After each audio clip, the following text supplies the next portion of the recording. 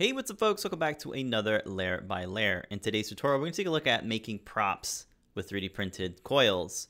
So in my latest project, I put together a pretty large prop. This is a staff inspired by the Tusken Raiders chief from the new Disney Plus TV show called Boba, the Book of Boba Fett.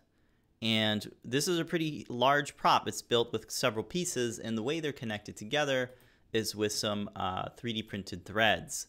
So if we take a look at our cross section here, I want to show you folks how all of these pieces feature these threads that allow the pieces to just screw together. And there's some things that I've learned about using the coil feature to make these threads, and a little bit of sketching these out so they're parametric, so that you can kind of change the height of the tube and then have the coils parametrically go with the set of features. So I want to show you folks that. So check this out. If you want to 3D print your own, I have the files up on Prusa Printers. I have a link in the description. We also have a learn guide here with a fun video, and just as a backup, a couple of tips here on 3D printing the pieces, names of the pieces, and just some other things like how big you need a bed in order to print them. So yeah, you can check those out, but without further ado, let's jump into Fusion again, make a new document, and kind of iron out how we do this. So I'd start off with a new component. Let's just call it tube, and we're just going to kind of make a basic tube. Now, normally the way I do it is I'd create a sketch. Maybe I do this, and I draw out my thing. Maybe I want a tube that's about 40 millimeters, and then I'd make another circle, and then I'd start figuring out what the thickness of our tube is going to be by doing a little bit of sketch dimensions here. So let's say I want this to be 4 millimeters, and then I'd extrude this out and say like 100 millimeters. So that's cool and all, but a lot of the times what I end up doing is the top of this tube would have my connector bit.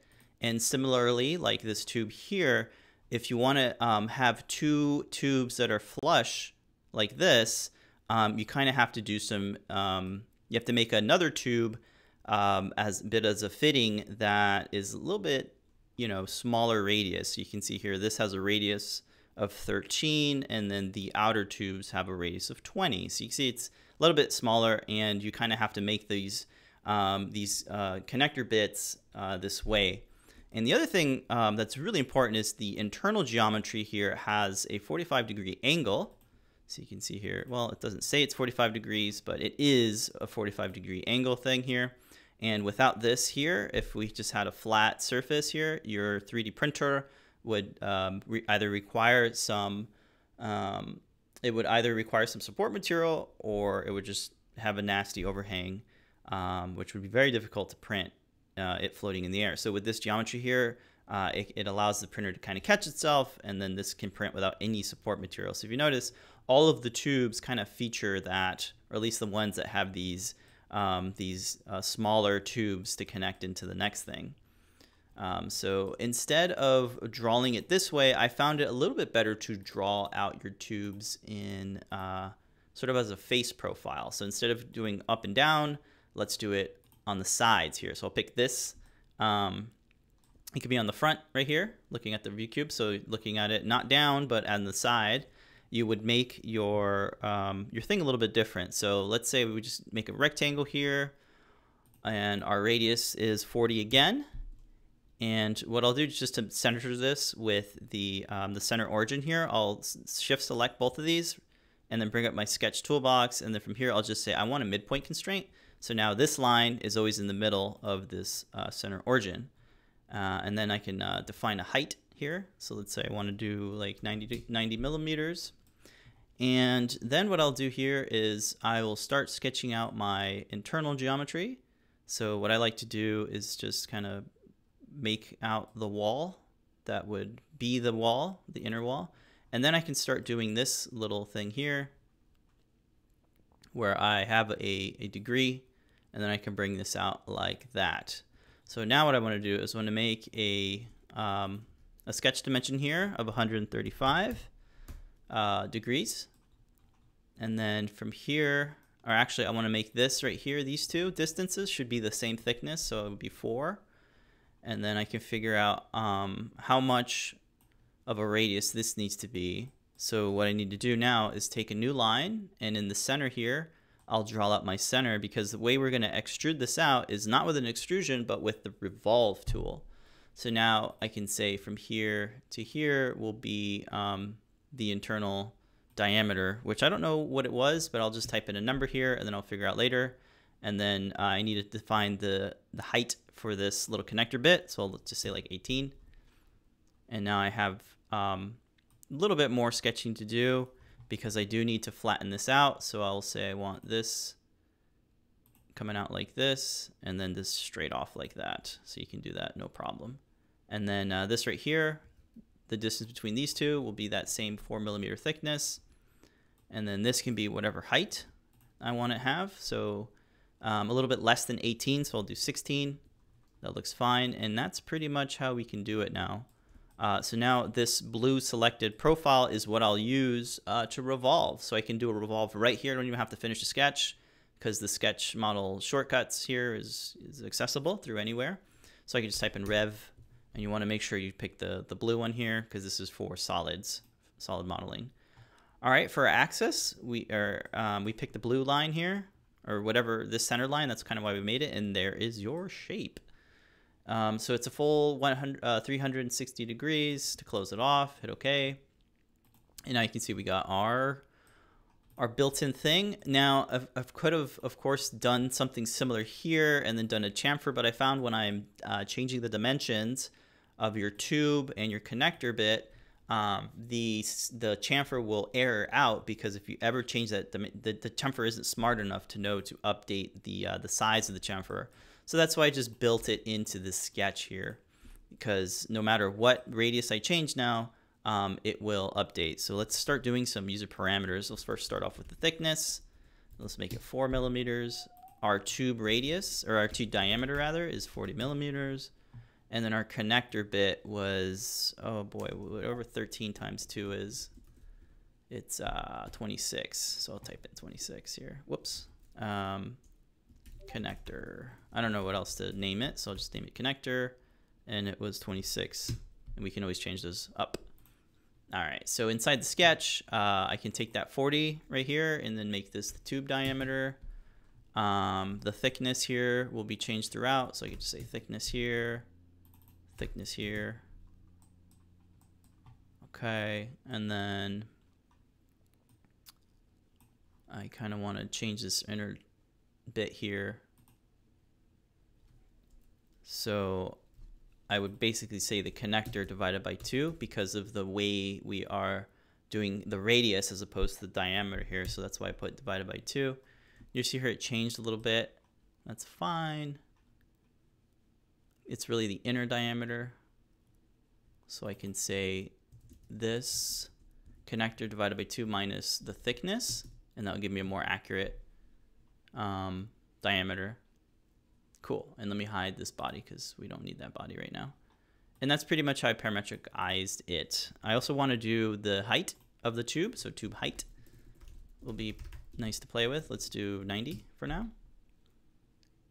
And this is just the diameter of it, of the connector. I'm just kind of updating this, like tube thickness. You can modify these names after the fact, which is very, very helpful. Do another one, and this will be the connector height, and I believe I had it at 16. All right, so now I can start pumping those numbers in here. So this is the tube height. Whoops, let me undo that. Tube height, I did it wrong. There it is, and then this right here, the 16 will be the connector height. Excuse me. There you go. Now it is parametric. Cool, and I'll bring back body 2, because that's really what we used. So now I want to come in here, I want to change up the height. Say I want this to be 150. That goes up there, nice. And that geometry that we built, because it's a revolve, it just goes with it, which is really awesome.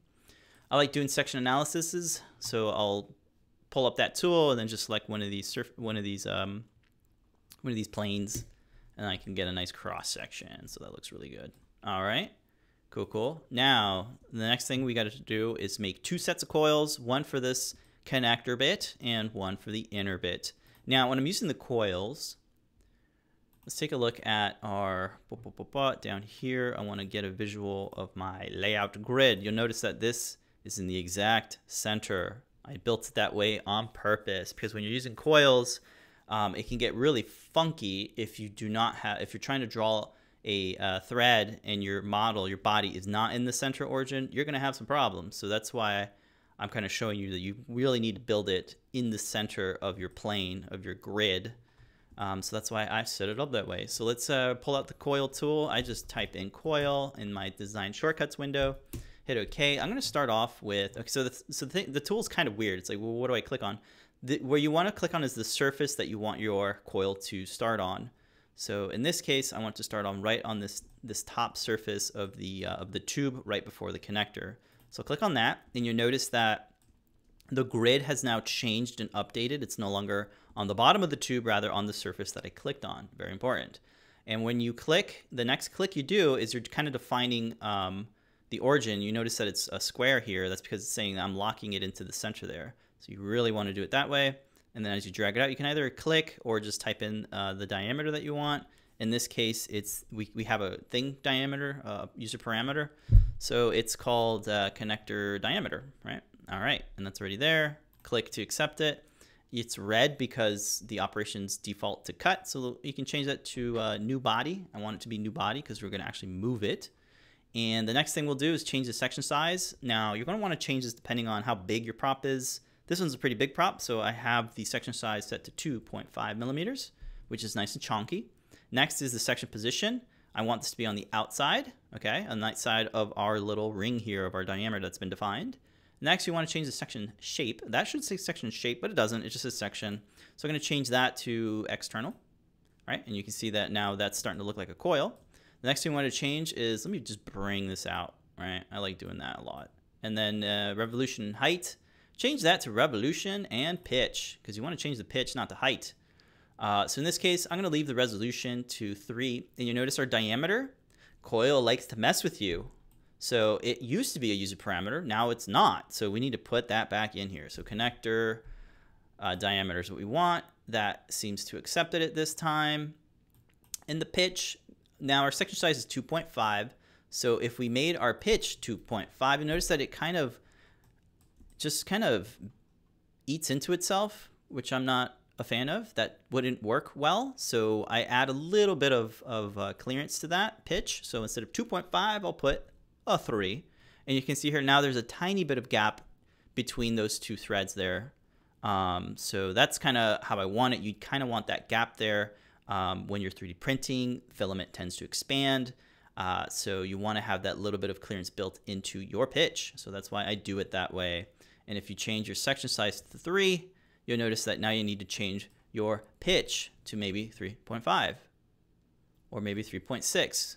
That seems to be a little bit better. So that's why I end up doing just a pitch of 3, I round it off, and my section size at 2.5, and that tends to work out really well.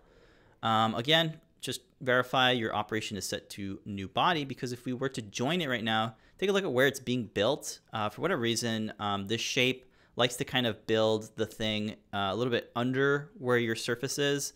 So when you hit new body, you can now have the option to grab this body that was created, use the move tool. I hit the hotkey M for move, and I can just move this up. And you want to be aware of this triangle here. If I turn off my section analysis, you get a better idea of what was going on. So before moving, it was gonna just eat into the bottom there. Not a fan of that, so I find it better to just push it up a little bit. 3 millimeters up seems fine. Hit OK. And now I have moved it. You see the move is in my timeline there. If I ever want to change it, it's OK. Now I will use the sketch, the design shortcut window, and I want to combine these two bodies. So I'll select this tube and that thread. They're joined as the operation. Everything else is fine. Hit OK, and now we have a unified body. If I do the section analysis again, you can see here that it is closing in on it pretty well. Cool. All right. Now, what's cool about this now, if I change the diameter, rather the height of the tube, because our coil feature selected a surface as a starting point for the coil, now we can update our tube height and it will just go with it. So let's say 200 millimeters, and you'll see that our thing is perfectly 3 millimeters away because it's all just kind of blending. It's all kind of conforming to the surface that we clicked on. So that is a really great way to do these coils or these threads. Next up, I need to do the bottom here. So I need to do the bottom coil. So with that selected, our tube selected here, let's go ahead and pull out the coil, click on that. And we want to select this surface, the bottom surface of our tube, like that. And then again, we'll do our thing. Now you notice here that I have to change the diameter. Here, I think what we can do is we can say the tube diameter, right? And then what I'll do is I'll subtract the thickness. But you notice that the thickness, it needs to be multiplied by 2. So I'll put this in parentheses and say multiply by 2. And that gives me an accurate parametric diameter for our inner coil, our inner thread. So we'll have to change up some things. First thing is to make a new body for the operation. For the section size, we'll do the same thing, 2.5. So for our pitch, it's 3. And now we need to change up the, again, yeah, the coil doesn't like user parameters as the initial dimension. So we just got to go back into this input box and do that exact same song and dance. So it was tube diameter, not tube thickness, tube diameter, minus, in parentheses, the thickness of the tube multiplied by 2. All right, cool. So that should do it there. And then what we need to do is change our position from the outside to the inside because we're now an internal thread. So that means our triangular section shape should be turned into an internal section shape. Now, if we look at it straight down, you'll notice it's kind of hard to see. So you're pretty much looking at a perfect diameter here. So the tube diameter minus the tube thickness multiplied by 2, and that gives us the internal thread diameter that we need. That's parametric. Again, verify it's a new body, hit OK. And we need to do the very same thing that we did. You'll notice here that it doesn't start at the bottom like we wanted to, just the way of the shape. So we can take that new body, hit the M key for move, and then just move it up. This one you're gonna have to move up a little bit more, so I'm gonna just do 12 millimeters here. And that's pretty much it there. Now I can do the combine again, pulling up my design shortcuts, hit the combine, hit our tube, hit our thread. Operation automatically sets to join, hit OK, and that is that. So very, very cool. So now when we change the diameter of the tube, let's say we want to go a little bit lower, like 30, you'll see that the coil updates along with it. Right? Yeah, it updated with it. And because the connector is separate from the tube, we can change that up too. So if we want to change the tube or the connector diameter, we can say 28. If we want to make it bigger or smaller, now we have full control over it. So that is how you can you get the basics of making a parametric kind of screw fit tube. And you can do all sorts of fun patterns on the outside of this tube.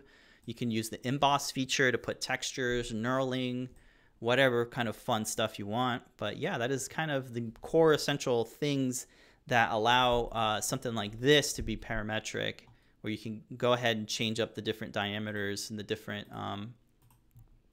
things. Oh my God, look at that coil, or look at that grid. Looks terrible there.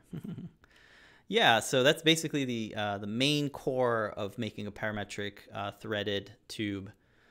Yeah, I really had a lot of fun working on this one. It was a bit of a quick model, to be honest. There's not too much detail, but man, it is so cool to make something this large.